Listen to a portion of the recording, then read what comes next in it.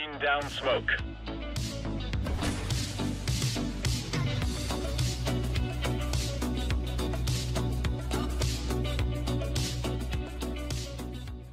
Hello everybody, welcome back to another video. My name is Nalo, and today we're going to be talking about the best upcoming investments for CSGO. So these are based on a Twitter poll. I went ahead and asked you guys if you'd like to see the best upcoming investments or the best current investments, and you guys decided on the best upcoming investments. So for that reason, I am making this video today.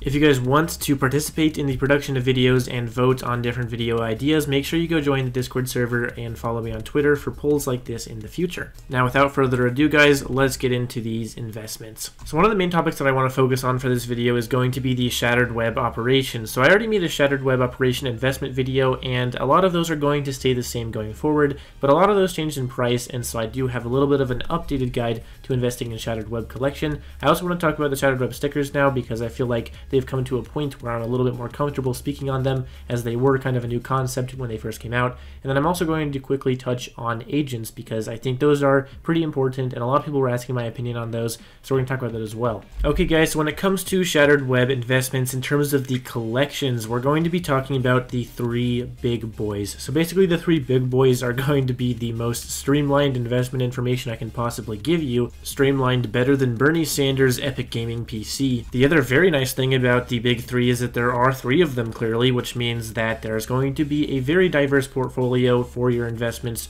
just by nature. So basically the big three is going to consist of the AK-47 Baroque Purple, the AUG Midnight Lily, and the Desert Eagle Emerald Jormungandr. So this is going to be not too much of a costly investment, but the really nice thing about it is that you can infinitely expand it. So let's say for example you have $1,000 to spend on investments for the Shattered Web operation. You can go ahead and buy more Emerald Jormungandrs, or more Midnight Lilies, or more Baroque Purples, depending on how much you want to spend on each of them, and you can kind of diversify your investment portfolio in that sense. It's also going to be investment friendly for those, cheaper investors. You guys can buy the Baroque Purples if you just want those, or you can spend a little bit more for the AUG Midnight Lilies, or a lot more for the Emerald Jormungandrs. So one question you might have is, why exactly is this the big three? Why are these the three investments that I am recommending so much for this Shattered Web operation? Well, there's a few reasons, but one of the first ones obviously is the Baroque Purple is going to be a very good looking AK skin. Very good looking AK skins tend to do well in the long term, especially ones that are going to have a bottleneck supply. If you don't know what a bottleneck supply is, I do explain it in other videos, so go watch those. And those bottleneck supply are going to obviously increase the price exponentially. Furthermore, the AK Baroque Purple is from the Canals collection, and it is a low grade skin, so that gives you a nice bit of coverage in that tier of skins in that collection. And that's one of the main benefits of this big three. They're all from different collections, and they're all pretty much from different tiers. The AUG is a purple just like the Desert Eagle, but they are still from different collections, and they hold, both kind of high tier spots. The Desert Eagle Emerald Jormungandr obviously being a higher tier purple, and the AUG Midnight Lily sort of just being a medium tier purple. So this is obviously going to be the big three. As the name suggests, it has very good coverage across all three collections and tiers, and it also has a good price spread where you can just invest a little bit or a lot depending on how much you want to put in to this Shattered Web investment. In terms of wares for each skin, for the Emerald Jormungandr and the AUG Midnight Lily, you're going to want to spend a little bit more for the better wear ones. Those ones do look much better, and they do look pretty beat up when they're even just in field tested condition. So you can just obviously buy field tested if that's how much money you want to put into it, but I would recommend spending a little bit extra for those minimal wear or factory new versions of the Emerald Jormungandr or the Midnight Lily. But when it comes to the Baroque Purple, you can go ahead and just buy a ton of field tested ones of those. I think the field tested ones are going to be the best possible investment when it comes to the Baroque Purple, because they look very good in field tested condition, and it's not very expensive, so you're going to have a good chance at getting a really nice return on investment once the operation ends. Now there's probably two more little extra questions that I probably have to answer for these. The first one being, are there other investments? Yes, there are definitely other investments. Pretty much anything from these operation collections are going to be good investments. They all are going to rise after the operation ends, but in terms of what's going to make you the most amount of money in the long term, or even just the short term, because the operation ending can really cause a large amount of hype into these skins, then you can really look towards the Emerald Jormungandr, Midnight Lily, and Baroque Purple as being the best short and long term investments for your money. The other question is probably, when should I invest in these skins to make the most amount of money? Well, what you should do is what a lot of people have been doing previously throughout this operation, is essentially just wait until the battle pass gets to a drop for that collection, for example, the Norse collection. And then when that drop actually happens, the prices on the Steam market are going to be the lowest because that's when everybody's going to get those skins dropped in game and are going to start quick selling them. So that's when you should wait to invest in this. I'm going to tell you that right about now, when we're in the 9th or 10th week, is going to be the best time to buy them. It's a little bit after the midway point, and that's probably when prices are going to be lowest. Obviously, at the beginning of the operation, these skins had much lower prices, but they kind of skyrocketed midway through. So if you want to jump on this train, you're going to want to buy right about now. So I believe that clears everything up when it comes towards Shattered Web investing, and also those are going to be the best current investment because they are low prices now, and because they are rare operation skins, they're going to gain a ton of value after the operation ends. So let's move on to Operation Stickers. So when these stickers initially came out, I wasn't going to talk about them just because they were very interesting. They were unique. There's a weird issue where the Battle Pass is a very new thing to CSGO. We've never seen anything like it before, and when you have a big skin marketplace that is centered around this kind of thing, it's kind of hard to tell if the Battle Pass skins are going to do as well as their predecessors or if they're going to do even better. However, after thinking about it for a while and doing a lot of research into them, I have determined that there's pretty much only one operation sticker that you should be looking towards, and that's going to be the Gold Web Foil. And as a secondary sort of one that you can risk a little bit on, you're going to be looking at the Web Stuck Hollow. There's not really much to say here, but I'm going to briefly explain my reasoning. So for the Web Stuck Hollow, there are two. First of all, the Web Stuck Hollow just generally looks good when it's unscratched. It's a good looking hollow effect, and it just has a fairly good design overall. The secondary reason why the Web Stuck Hollow is going to be a good trend is because of the scratch wear. So the scratch wear looks extremely good on this sticker. When you actually scratch it all the way, you actually get just the web on it, which is going to look very good, especially because it retains the hollow effect, and you can make some really cool crafts with this. I've already done two, which you'll see up on screen. The reason I even consider the Web Stuck Hollow an option is because of the scratch reasoning. If a person accidentally scratches it too much or doesn't scratch it enough and they mess up what it looks like on a skin, they might want to buy more, which can definitely decrease the amount of them in existence very quickly when people are making crafts with the sticker. That's why this can be a little bit of a riskier one because it is in higher quantity, but it is one that people are going to be using quite a lot.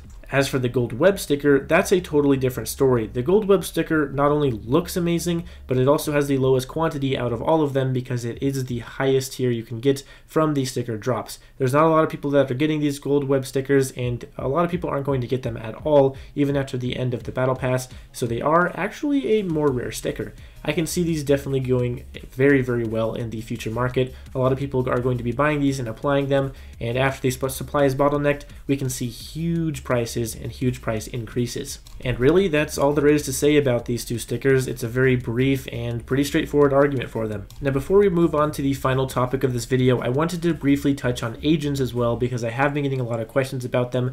What I would tell you with agents is to not invest in them. The reason I want to tell you guys not to invest in these things is because they are so unpredictable. When it comes to something like the Gold Web sticker, that one is a little bit more predictable, even though it does come from a Battle Pass, because it is a sticker. We've seen stickers, we know how they function, we know how they work, and agents are a bit different. First of all, you can't actually see any of your agent skin when you're in first person. You can only see it when you're in third person, so that adds a very weird, unique factor that we've not seen on any other CSGO skin or any other CSGO item in the game ever before.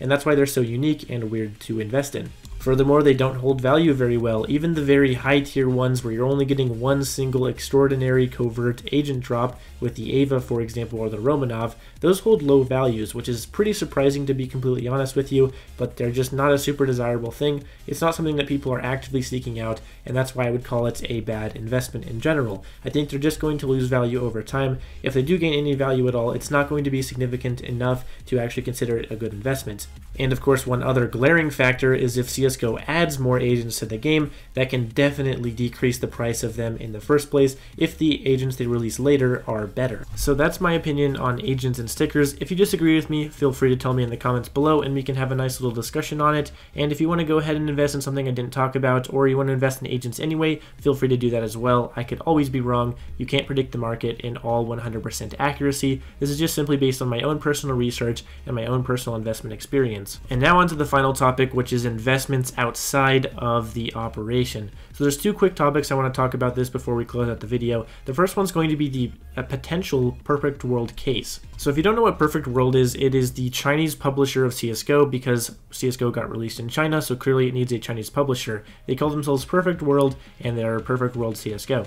This Perfect World CSGO team actually released 4 new skins to the Steam Workshop, which obviously if it's a verified publisher, they're not going to release skins just for people to look at, they're going to have real purposes. So a lot of people are speculating that there is going to be a Perfect World case. These skins do look very interesting. I'm not going to go into detail on them on this video, but you can go and look in the link below in the description for the Reddit link. If you go check that out, you can read more about these Perfect World skins and who's uploading them to the workshop. Sadly, at the time of making this video, we don't have enough information about them to make a very strong investment advice aspect for these skins, but I will tell you that the AUG is a very interesting one, and that's definitely one that you're going to want to look at. If this video releases on time, that AUG and the rest of the skins should come out about a week or so from now, so make sure you're expecting that when that does happen. And the final topic that I wanted to talk about in this video is going to be investments outside of the operation, basically skins that have been uptrending very well in H tier that I see could really be good investments in the future. So the first one for the low tier is going to be the SG Ultraviolet. This is one of the oldest skins in the game from the Arms Deal collection, and it is obviously decreasing in quantity every single day. It's a mil spec, meaning you can't trade up to it, which is another factor that can limit its quantity. It essentially has to be unboxed, and with how unprofitable the weapon case 1 is, I really doubt that the SG Ultraviolet is going to get a lot of unboxes in the future. It's also on the SG, and it's a good looking skin, so I can see it doing very, very well in the future, especially for people that like playing the SG. As for mid-tier skins, there's also a few from the weapons case 1, especially the AK-47 case hardened. Not a lot of these are getting traded up to or unboxed. The trade up is very unprofitable right now, which means that the AK case hardened can be a very strong investment going forward. And then finally, for the high tier, I have 2. The Op Lightning Strike, which I've been recommending before. I think that one is really going to have a good time once the operation ends, and people are less focused on operation skins and more focused on some of those older skins that they've been wanting for a long time. The Op Lightning Strike is perfect for those people and will really see a nice increase in price. And I really think that the Op Lightning Strike would have had a nice increase in price, provided that there was no operation at the time that there actually was. When I made that video for the Op Lightning Strike, it could have done very, very well if there was no operation release. And the final skin that I want to talk about, another high tier skin in this game, is going to be the Fire Serpent. Now I did just recently get a Fire Serpent, full disclosure, but the reason I got one is because it's a strong investment, not because I wanted to increase it with a sort of manipulation from this video. I think the Fire Serpent is going to do very, very well. Again, one of the oldest skins in the game. Not a lot of people are unboxing Bravo cases, another same factor as the SG Ultraviolet, and of course the Fire Serpent looks pretty dang good. It's a very good high tier AK with a very unique design on it, and a lot of people are getting very interested in it. It's uptrending very well, gaining a lot of value over time, and it's going to do very well in the future. And with that being said, guys, I don't want to take up too much of your time, so let's end off the video here. Thank you guys so much for watching this video. I really appreciate it. Make sure you subscribe to the channel for more content like this, and I already told you about the Discord server and the Twitter at the beginning of this video, so I won't ask again. And then as for liking this video, make sure you do that to show some support for me creating this video for you guys. Maybe you can make some money off this video and come back and give it a like later, who knows. So anyway guys, once again, thank you so much for watching this video. I will see you all next time. Peace out.